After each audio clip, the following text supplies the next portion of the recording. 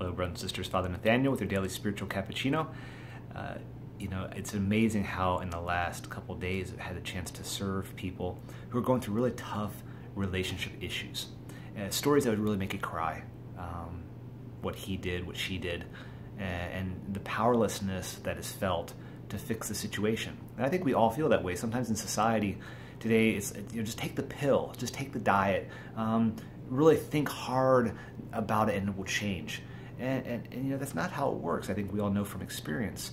And it's an invitation, I think, as one spiritual author, Father Jacques Philippe, mentions in a lot of his writings, to live both in the present moment and making acts of faith and acts of hope and acts of love in your situation. You are free. You have great freedom, and that freedom is expanded when you choose to make acts of faith, hope, and love, that God is with you. So may you, in whatever circumstance you find yourself today, practice faith, hope, and love. God bless you.